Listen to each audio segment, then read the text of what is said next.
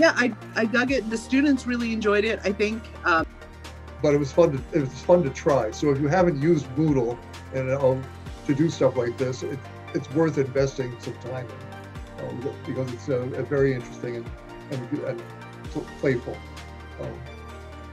So they watched the ones ahead of time for the scene painting ones, and then came in, and then I was able to help them whenever they needed help. Seeing them pick up on the learning objectives and cooperate, it's amazing when they say it in their own words that, oh, this has really helped my critical thinking, this has really helped my Spanish. They were able to go back and watch them again. So this was not just a once and done, that they were able to go back and watch them again. And it gave me a chance to sort of polish my my presentation of the stuff. We use different tools in Moodle. I actually came to enjoy it. So yeah, it worked really, really well. They turned out pretty great, and I'm really happy with the way they ended up.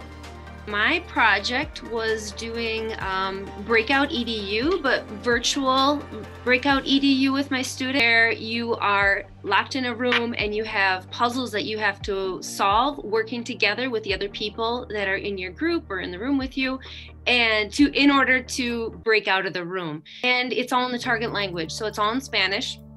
And students have to work with each other, so it's collaboration, creating community in the classroom, using the target language, and also critical thinking skills to be able to solve the clues and open each lock. It was really nice to see how they were working together, responding to their peers, and the conversations that were being had in class then moved online. And so that was nice to see, that community in the classroom go into a virtual space.